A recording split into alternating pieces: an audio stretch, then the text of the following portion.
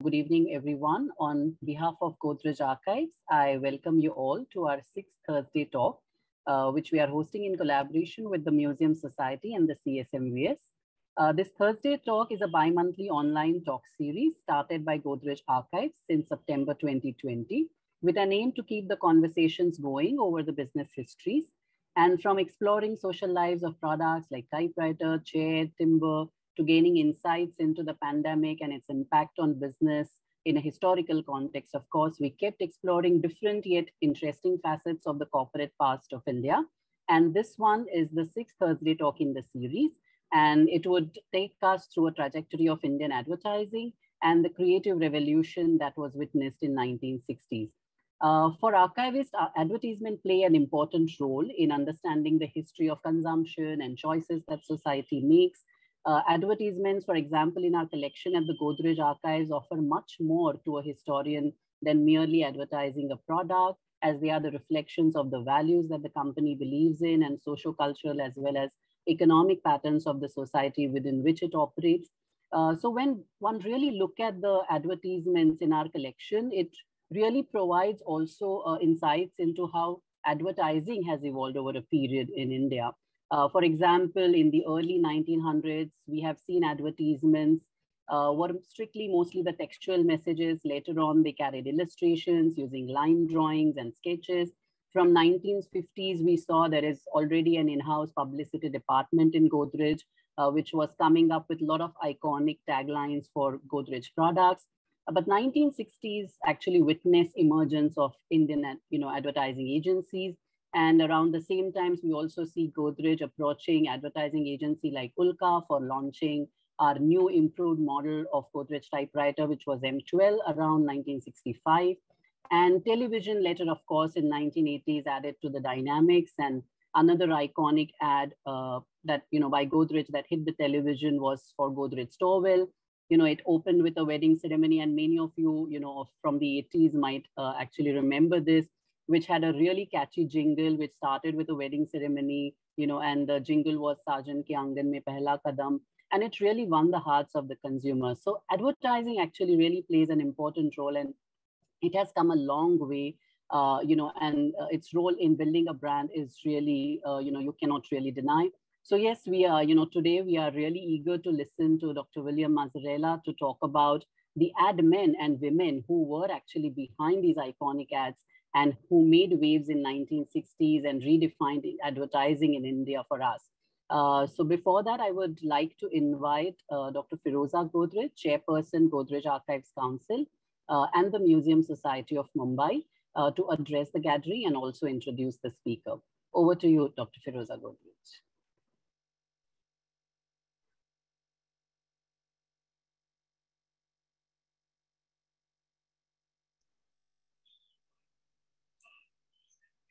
Jason? Ma'am, you're on and you can go ahead. Thank you. Thank you so much.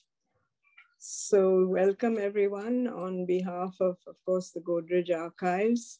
And Vrinda, thank you very much for your introduction and slight background on the role that Godrej, small role that Godrej played in the 60s, 70s, when advertising was so nascent in our country. And I'm glad you mentioned Ulka. And I'll just mention the names a little later.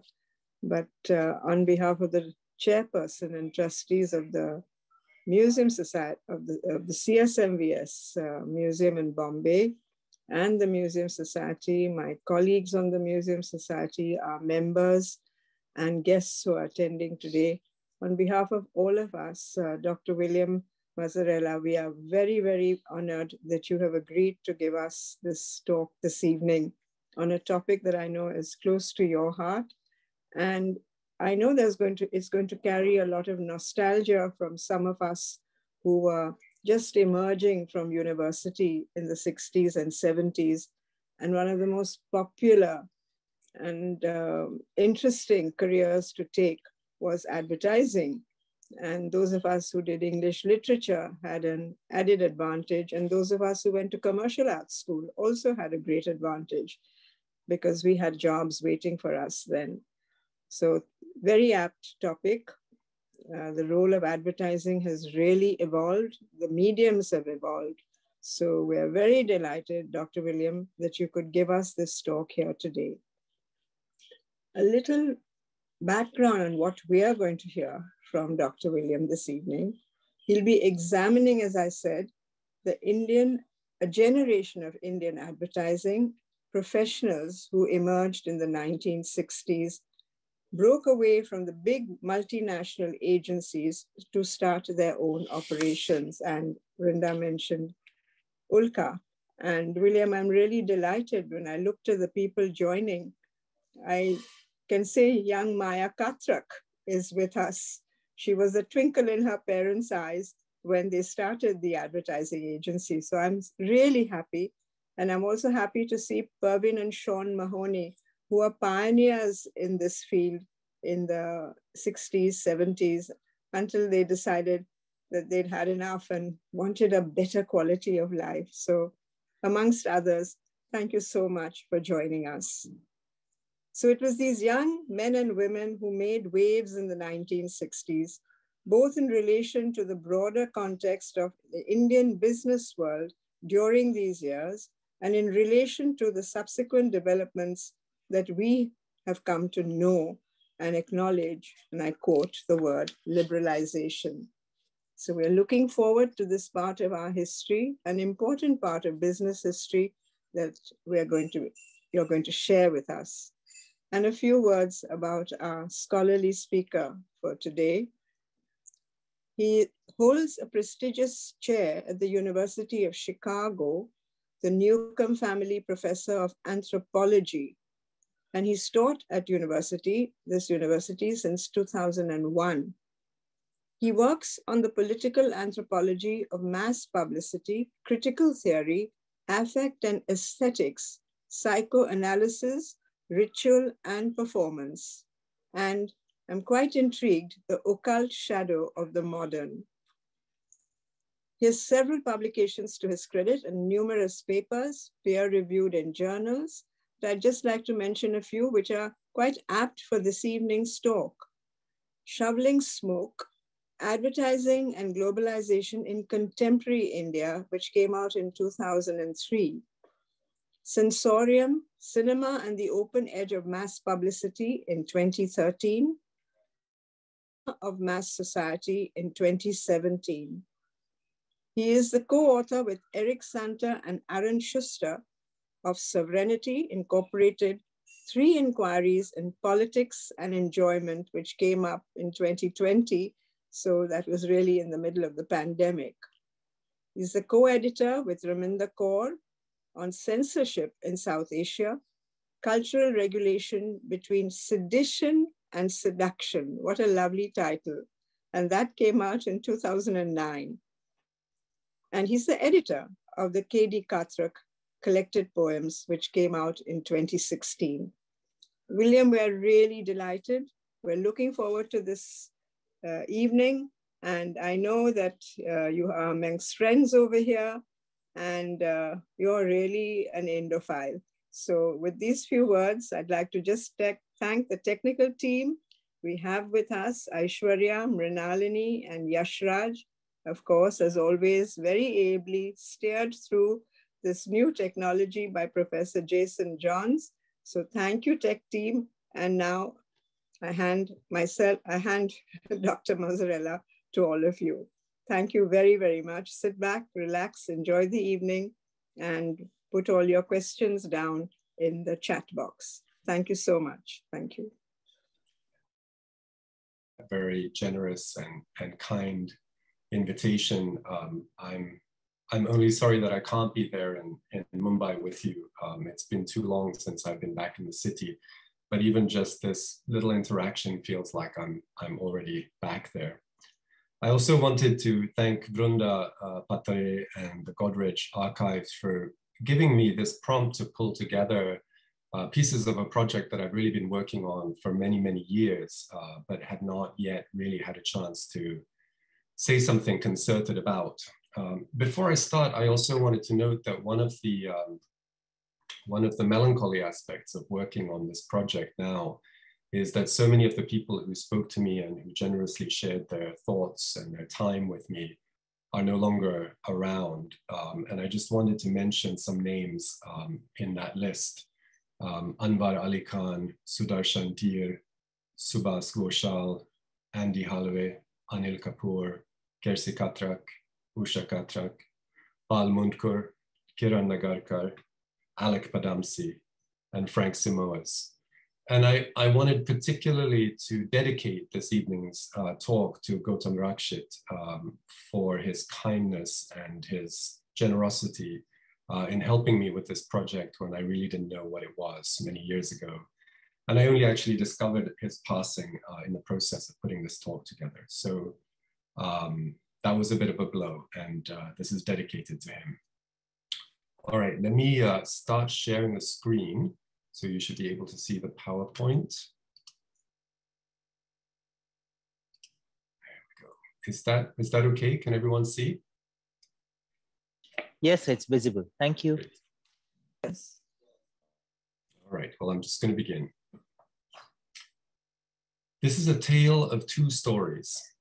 It's as if the two stories belong to different worlds, or rather they tell of the same events, but in such different tones that it becomes hard to understand them as referring to the same events. The first story is heroic, thrilling, daring. It tells of the young Bombay ad people, mostly men, but one or two women as well, who during the 1960s broke away from the stifling corporate agencies they'd come up through to start their own independent operations. Not just independent, creative, brash, buccaneering. People like Bal Mundkur, Nargis Wadia, Narihira, Kersi Katrak, Sylvester da Cunha, Frank Simoes, and others. Bombay itself was changing at breakneck speed during these years, as captured in Raj Tappar's memoirs. Oh, let me see here. Here we go. So quick was the pace of change that you felt there was a master plan behind it with its own momentum, which nothing would ever be able to stop. Every inch of land was transforming the skyline with a grotesque violence as the straight, characterless structures came shooting out of the ground, bereft of the normal amenities like water and parking space. Land was reclaimed at considerable cost, while money passed hands from contractor and builder to politician in a frenzied urgency. A new culture, if you can call it that, was emerging, a culture of hard drinking and consumerism and advertising, dinner at midnight, of a growing corporate sector, while the old props of culture had migrated either to the capital or to Pune or Ahmedabad. Now, Raj Tappar, along with her husband Ramesh, was part of the leftist intelligentsia that had flourished immediately before the events that she's describing here. Much the same sense of cultural displacement had the novelist Mulk Raj Anand complaining to the then very young poet Dom Moraes at some cocktail party or other in the late 1950s. The real aristocracy in Bombay now are the film stars and the British advertising executives, and they're both mostly illiterate. It's frightening. The young ad people that broke out and started new agencies in the 1960s were, of course, Indian, not British. They were not the first Indians to run full-blown advertising agencies in the way we understand the term today. But the point is that they gloried in breaking away from old pieties, and they reveled in the big gesture. When Bal Mundkur started Ulka, he splashed out on 8,000 square feet of office space in the Nirmal building at the newly reclaimed Nariman Point, at the then outrageous rate of 2 rupees per square foot, twice what anyone else was paying, and twice as much space as he actually needed. At that time, there was no Air India building, no Express Towers, no Oberoi Hotel. Not quite flatlands, but from high up in the new offices, it might as well have been. When I interviewed him in the late 1990s, Frank Simoes remembered the British-led advertising world that incubated him and the rest of his generation at the turn of the 60s. It was actually the top of the parabolic, expat parabolic curve. They were here in vast numbers. Most of them were colonially biased in various ways. They were perfectly happy to allow competent Indians to do the work and live a fairly sybaritic life. They had large houses, they had servants, they had club memberships, they had all the privileges. They also had an income structure at the agencies which was about 500 to 600% higher than the Indians who were doing the work. And Sylvester da Cunha, for his part, recalled the petty status hierarchies at the established agencies. You were judged by the kind of tea you were served, whether you were served in a cup or in a cup with a tray, or with a tray with pouring things, judgment. Whether it had a napkin at the bottom of it. Did you share a cabin? Did you have a cabin? How large was your cabin? The big agencies were, one could say, unwitting Trojan horses, packed with the shock troops of the future. Lintas around 1960 was home to Alec Padamsi, Sham Benegal, Jerson Dacuna, Kersi Katrak, and Nargis Wadia. Balmunkur, Frank Samoas, and Narihira were all at Benson's. Sylvie Dacuna was at ASP. The break, when it came, was startling. The new advertising certainly wasn't shy. Mohammed Khan, who worked at Kersi Katrak's MCM during its brief glory years, and then went on to co-found Rediffusion, told me, what MCM did was they used huge ads. They were about 4 to 6 times as large as every ad that came out. It just sort of hit you in the middle of the forehead. It was like a sledgehammer, very dramatic. Just like Balmunkur had bought office space that he didn't even really need, MCM would buy advertising space on the page, even if they didn't fill it all, just so that they could own it. Again, the big gesture. In the established system, agencies weren't supposed to steal clients from each other, but new outfits like MCM pitched aggressively and speculatively for clients. And whereas the old agencies would give their clients options, various versions of a campaign or various campaign ideas, the new generation staked its pride on not pandering to the client's whims. Samoas again, we believed in creativity more than anything else, and we were very cocky in our belief and the success that brought us so far. And we brooked no nonsense from our clients. We said, take it or leave it. This is what we think you need. This is why you come to us. If you want to buy it, buy it. If not, farewell. Or, as Mohammed Khan put it vividly, you go to a doctor. Does he tell you, do you want cancer? Do you want a headache? Do you want pneumonia? Come on now, choose. I mean, what are we? Options for what? Who's the expert here? Who's the guy who should know? When you present options, that means you as an agency are not sure of what you want to do. You don't know yourself. That's a very sorry comment on the agency. The story of the creative revolution in Indian advertising isn't so much about historical accuracy, or even necessarily about good advertising. It's not uncommon these days that people look back at many of the ads from the 1960s as being full of words, but lacking a big idea. But the story is told perhaps most of all as a fable of spirit, of the glimpse of a different world, and of the seductive promise that doing well in business could actually be a kind of unbridled fun for those who could handle the prospect of failing or being fired. Okay, so that's one version of the story of the 1960s breakout generation. Here's another. This too is a fable of spirit, but of a very different kind. Consider a conversation that I had with Piyush Pandey in 1998, by that time a creative star at Ogilvy and Mather. Pandey came up through O&M at a time when it was still dominated by the people who had broken out in the 1960s, who now in their turn had become the establishment. Times had changed. The ground had moved beneath their feet. The coming of commercial television in India in the early 1980s had completely transformed the advertising scene. Advertising had become more about telling short and emotive visual stories than about coming up with witty and literate copy. Advertising moved closer to Bollywood. Fluency and creativity in Hindi had become decisive in a market that was now truly a mass market. From this standpoint, the rebels of old looked more than a little out of touch. The days of the long-winded, urbane copywriters with literary ambitions were numbered. All those ads for the Café Royal at the Oberoi Hotel that went on about how the waiter would look askance at you if you put ice in the wrong drink. In the new world, some of the old guard continued to flourish, notably Alec Padamsi, who was by that time in charge at Lintas and who had a strongly cinematic sensibility. But the likes of Kersi Katrak and Frank Samoas were seen as dinosaurs pretty much overnight. For Piyush Pandey, who found himself in the new landscape of the 1980s, it was a matter of respecting the values of the India in which he had grown up. I think the number one thing that I realized in retrospect, he reflected, is that I was taught a very strong sense of pride for the land, and therefore exposed to a lot in my childhood, both at home, as well as what my family did for me to try and respect the environment, respect your surroundings. And I think if there's one strong character in the kind of advertising that we do here at O&M, it's that respect for the audience and for people here. Television had, Pandey argued, made the old creative stars obsolete because essentially it had revealed the narrowness of their cultural foundations. And therefore, he continued, the old drinking club kind of advertising got exposed because you were talking to 10 people and those 10 people backslapped you and you backslapped them and you gave awards to each other and felt very good about it.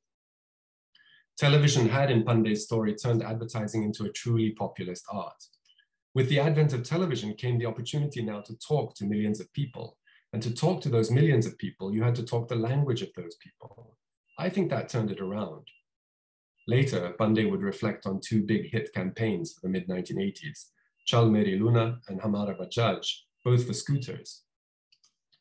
Both campaigns, he wrote, captured the spirit and the pulse of non-metro India. There was no attempt to make the commercials glossy or cast the so-called aspirational people. They presented India and Indians with simplicity, honesty, and integrity. Advertising was coming of age. Notice how the terms of the story get set up here. On the one hand, the snobby elitism of drinking club advertising. On the other, the language of the people. Artifice versus authenticity. Condescension versus commitment.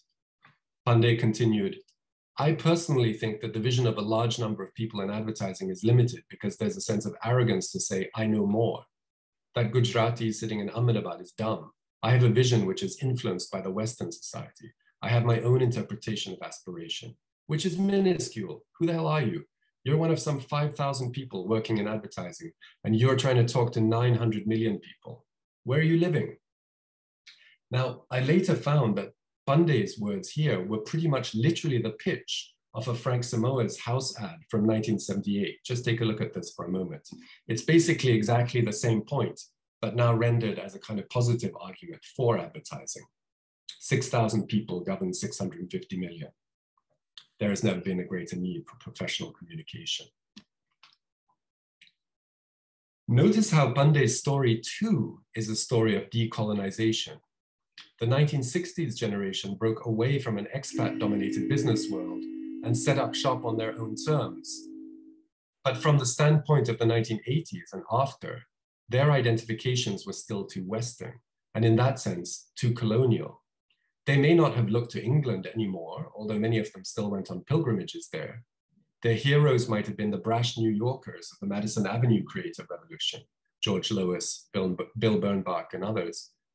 But from a later standpoint, they remained ignorant of the real India, the India of small towns and villages, the India outside South Bombay. Once upon a time, Subroto Sengupta, head of the Kolkata-based Clarion agency, satirized the Bombay ad crowd of the 1960s as the Churchgate set.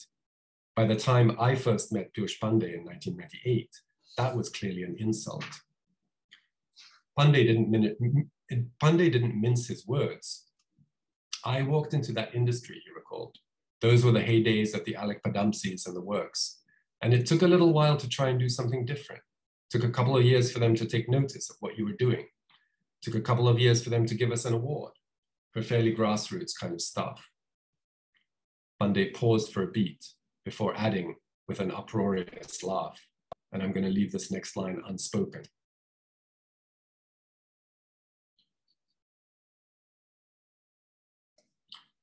How should we think these two stories together? Is it just a question of generational transition? Is it a matter of the true Indian market gradually emerging such that earlier limited approaches inevitably give way to better, more inclusive later ones? That would certainly be the way that one would explain it if one were looking at it from the perspective of liberalization and everything that followed.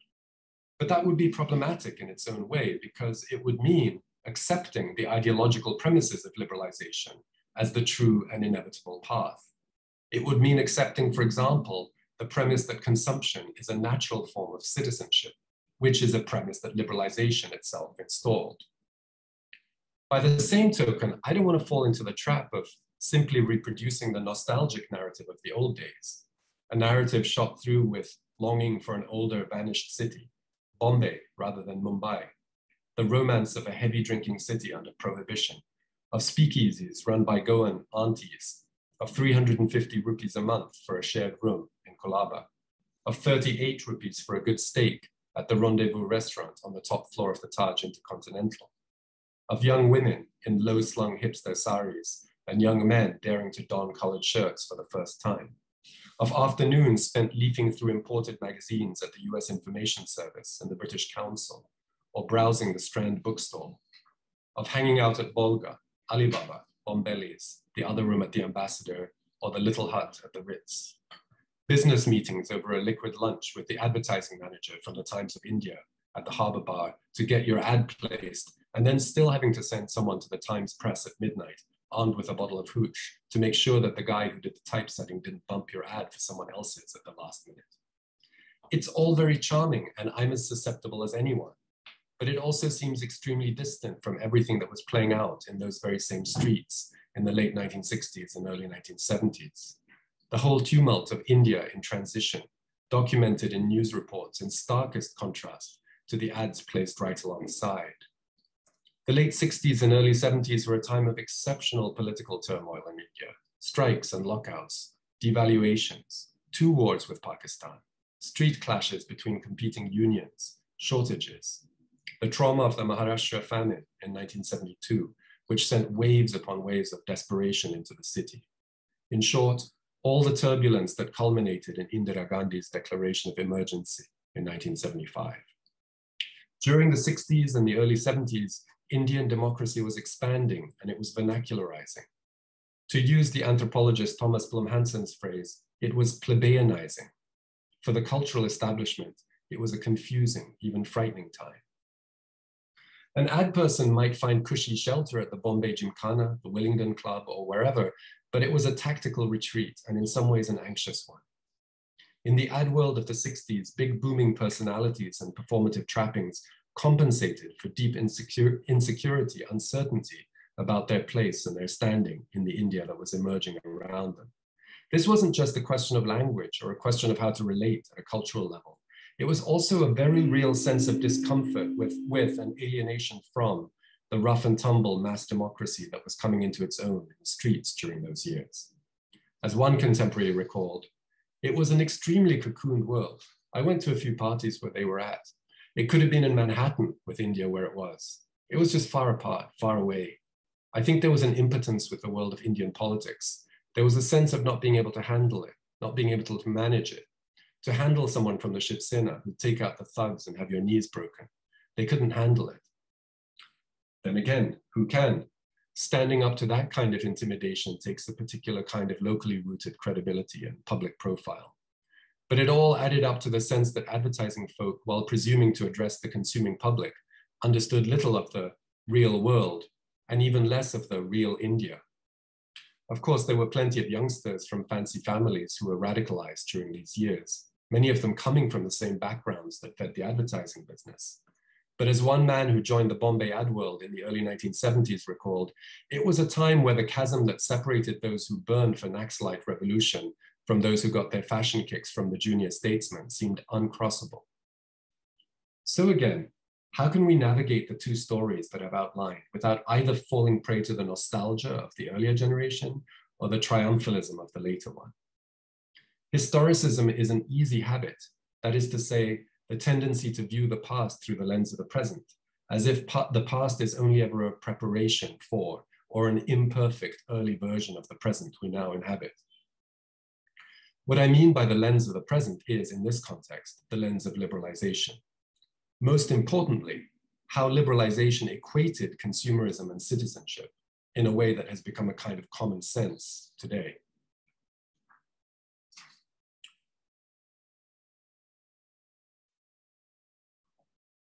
Stories of coming to advertising in the 60s and early 70s hum with an atmosphere of excitement.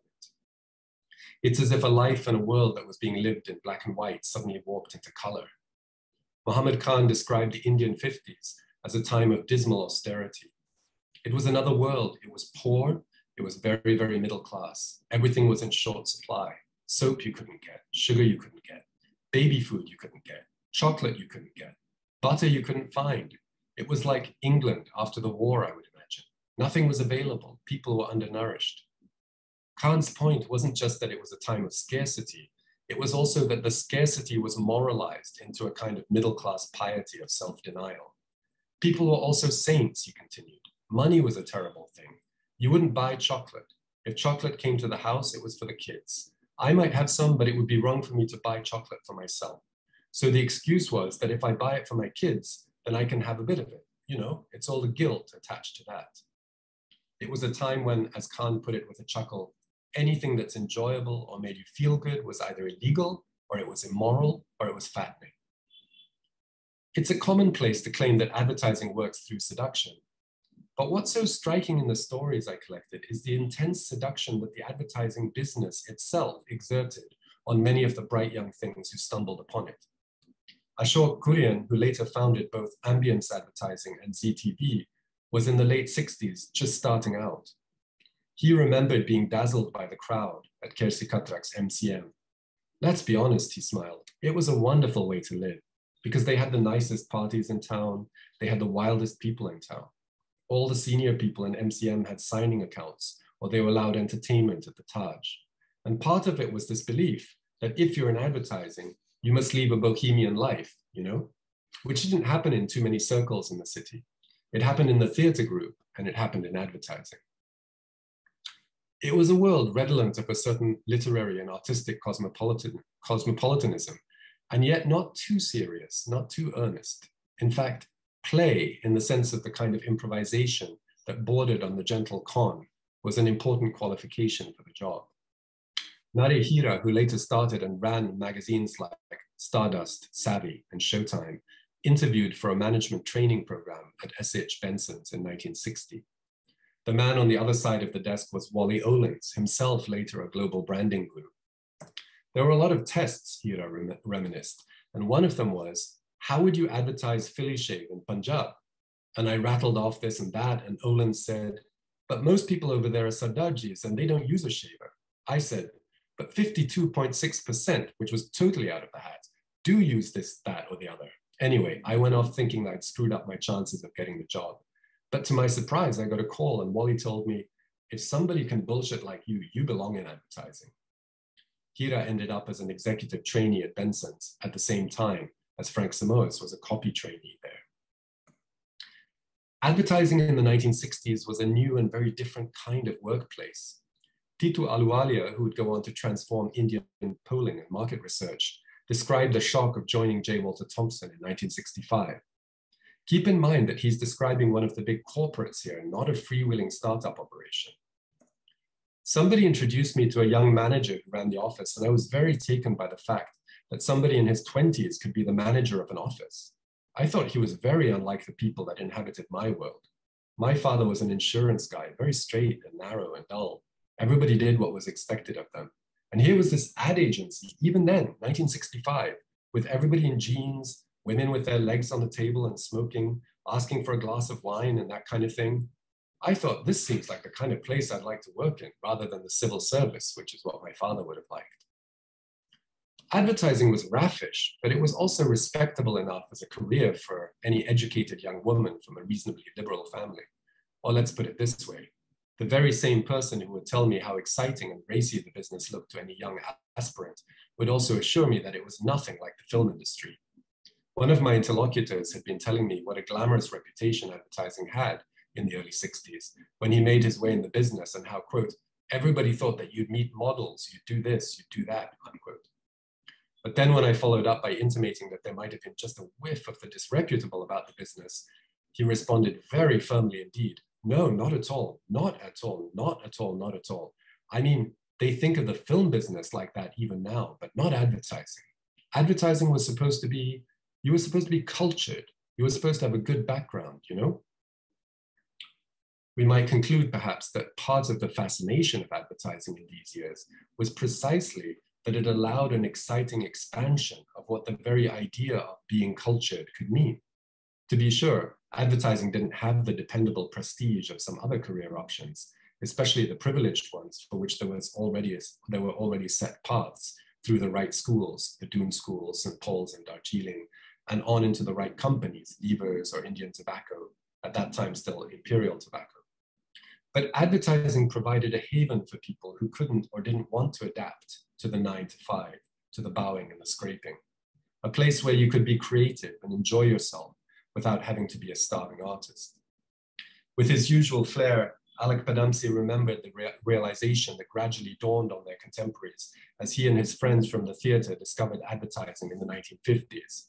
They said, "Hey, this is wonderful. You can make money being creative. Lovely. Never thought of it." In the early 70s, the Indian magazine boom that kicked off with titles like India Today just a few years later hadn't yet happened. Nor had the explosion in Indian language newspapers really taken off, or the cable and regional TV channel boom that was to follow in the 80s and 90s. There was no television advertising to speak of. Bombay had perhaps 20,000 TV sets in total. Television and radio were state-run, Doordarshan and All India Radio, which remained resistant to advertising until the late 70s. There was, of course, local point-of-sale advertising all over India, but if you were doing Air India ads, you were, as Nargis Wadia remembered, advertising, quote, only to the top 2%, if that, because they had the buying power. They read the papers, unquote. Andy Halve described the marketing situation in the 70s. Advertising was not big business. Frankly, advertising was a luxury and an inessential. Let's take an example. You're making Lifebuoy, the lever soap. You're selling it in 350,000 outlets around the country, most of whom you can't reach because there is no mass media available. The mass medium at the time was actually the cinema theater. And because of the license Raj, capacities were constrained. You couldn't produce more anyway, so why bother? You were selling everything you could. Everything was in short supply. You didn't need advertising. It was the era of, as Halve put it, them's that's got the licenses gets the licenses. Distribution itself could be a moneymaker for producers. Invariably, there was a shortage, Ashok Kurian explained. So you give the product to a distributor who paid you a whole lot of cash just to get the product from you, and he sold it on the black market. So it was a distribution system. Meanwhile, the big producers in any given sector would meet up at the clubs and fix the coming year's sales numbers. All this meant that advertising too was often a pretty leisurely affair, especially if you were in one of the big corporate agencies. The cozy nexus that I just described started to come undone in the late 60s, but the agencies that had in-house clients, like Lintas, could still bump along without breaking much of a sweat. Andy Halve remembered the atmosphere at Lintas, which he joined in 1977. We had this account supervisor, a charming guy, Halve recalled. Around 12, he would come filtering around like, "Okay, chaps, anything you want to discuss?" And we'd say no, and he'd say, "Okay, off for lunch." And the next you saw him was at 3:30. With a huge client like Unilever, most of the creative parameters were set in advance. Nargis Wadia, who worked at Lintas before starting her own agency, Interpub, in 1963, recalled, "It was so boring because every strategy was there in the book, pre-decided. Rexona, fair, fairest. Lux for film stars. Lifebuoy for health under the shower. It was so boring. So I used to sneak off with my book and go to the ladies and spend half an hour, come back and go and sit down. There was nothing to do. I mean, we'd spend hours discussing, shall we put a scent bottle there?" One often hears that the ad business was the first workplace where Indians of all religious backgrounds mixed, where men and women interacted freely, and where, in a few cases, women could become bosses. At the same time, we shouldn't downplay the fact that the agencies were hierarchically structured along class lines. In the agency pecking order, the junior artists were at the bottom, below the art directors. The copywriters were thought to be a bit fancier because they mixed with the account executives and could, if necessary, speak directly with the top clients. The biggest differentiator was, of course, fluency in English and what in those days was called westernization. Access to that fluency into those networks, if one was not already part of the elite, required an expensive education at one of a handful of top schools, St. Stephen's in Delhi, Campion and Cathedral in Bombay, or Walsingham, St. Mary's and Mother Teresa's. Certainly not everyone who went on to make a significant mark in this English medium advertising world came from an elite background or from a family context in which English was cultivated, but the ones who came from outside felt it. Kiran Nagarkar, later a prominent novelist in both Marathi and in English, remarked that the literary and theatrical Padamsis and Akunas were not his world at all. The poet and artist Arun Kolatkar, who worked closely with Nagarkar at MCM and after, grew up even more remote from such Anglophone identifications and was able to turn his refusal of advertising blitz into a kind of gruff charisma. Kiran Kalap was at Lintas under Alec Padamsi and later started his own brand consultancy, Chlorophyll. He painted a touching picture of landing up in the Bombay ad world as an outsider from Chembur in the early 1980s.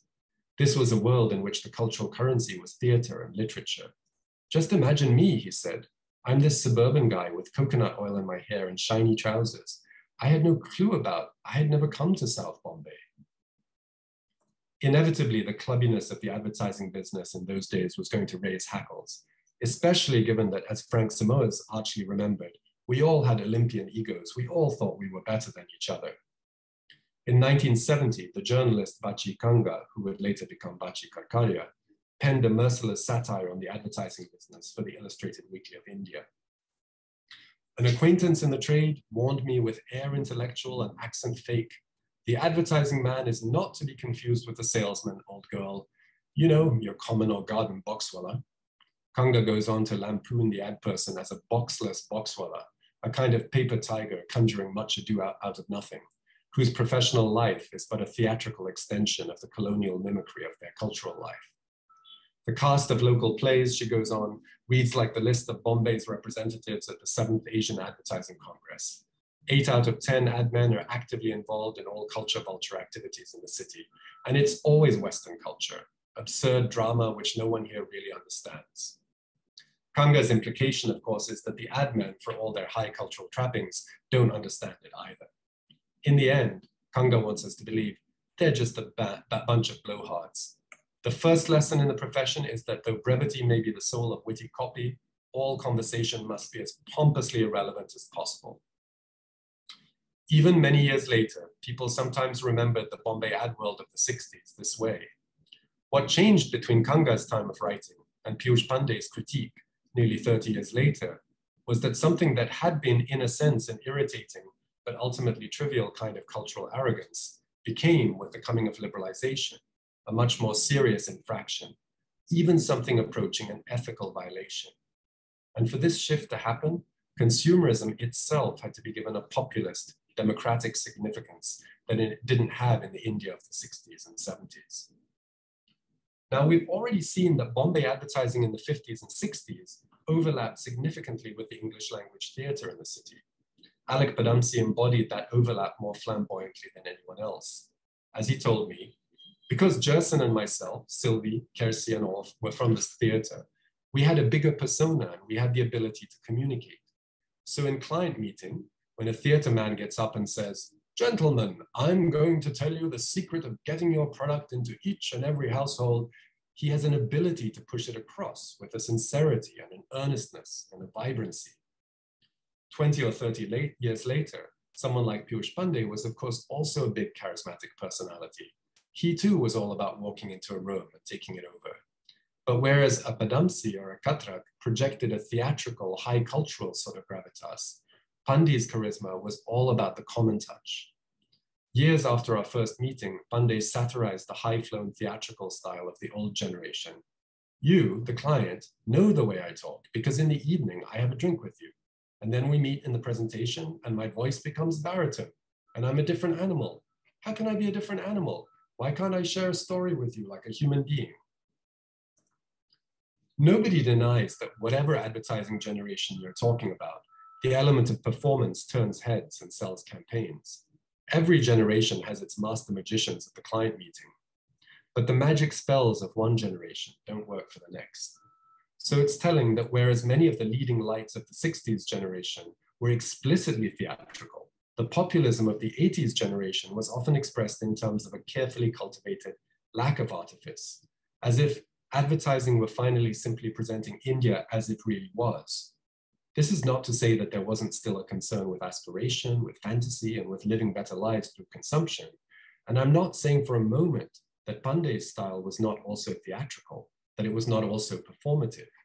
What I'm suggesting is that it's a different kind of theatricality, one that is supposed to appear naturalistic, non-theatrical, and that this shift in performative styles went with a shift in the ideological profile of advertising in India, from the cosmopolitan stylings of the 60s to the populism of the 80s. At one level, one might be tempted to dismiss the Churchgate set phase of Indian advertising in the 60s as nothing more than post-colonial mimicry, slavish imitation of what was going on in the West, And certainly there were flagrant lifts, cases of straightforward plagiarism, just as there are many Bollywood movies today that are remakes of American films. At the same time, we might also consider the fact that in the 60s, there wasn't the kind of pressure to define oneself as Indian that took hold in the 90s, once liberalization and globalization kicked in, once a new kind of nationalism became a powerful force in Indian politics. As Gautam Rakshit of Advertising Avenues observed, when the foreign brands came back in after 91, a position opened up that was a challenge and perhaps also an anxiety, a position marked, "This is India." Consider, for example, the ads that BPL made in the mid-90s, with Amitabh Bachchan asking, "Who are we as Indians?" If anything, for the 1960s generation, the feeling was of the excitement of a global modernity of design, of fashion, of cultural reference points, a modernity that felt young and free, in contrast to the hidebound norms that the British had bequeathed to the upper levels of the Indian business world, and certainly to the rather stiff English lit syllabi that was still taught in the top Indian colleges. As one woman remembered of what she called the English paradigm of those days, quote, "There was something fuddy-duddy about stopping philosophy in the 19th century instead of moving on. All the syllabi in English, they stopped with 1857, Thomas Hardy, and you're done," unquote. And in fact, if you look at the advertising that the 1960s generation produced, it has the oddly hybrid feel of a very British public school plumminess, reaching for the free jazz of American beatnik hipsterism. Something like, if I had to hazard a rough characterization, P.G. Wodehouse doing an impression of Allen Ginsberg. Advertising in the 1960s provided a cultural home for a generation that was, in a sense, marooned between an outmoded British canon and a series of indigenous reference points with which they didn't identify either. In that sense, this generation of ad people were perhaps the forerunners of what in the 1990s became the global publishing phenomenon of Indian writing in English. And of course, in many of those novelists had at one time or another been copywriters in ad agencies. If we wanted to get really grand, we might even say that this generation of ad folks mediated the transition between two world historical imperial projects: the 19th century British-dominated civilizing project and the 20th century American-dominated consumerist project. Now, scaling it down a few notches, I would say that the major difference between the Churchgate set and the Piyush Pandey generation was not that one was out of touch with the real India and the other wasn't. Rather, it was that the historical context had shifted such that consumerism and the advertising that promotes it could now start to look like a form of participatory democracy. So when we criticize the Churchgate set for being elitist and out of touch, we should also acknowledge that they were working at a time when advertising was, to adapt a phrase from the novelist Amit Chaudhry, marginal to the larger and solemn task of nation building. Chaudhry isn't talking about advertising here. He's reflecting on the way that Indian poetry and fiction written in English has had to bear the stigma of inauthenticity, of not being socially or politically relevant. But we could easily say the same of the advertising generation of the 1960s, marginal to the larger and solemn task of nation building. And that's what changed in the 1980s.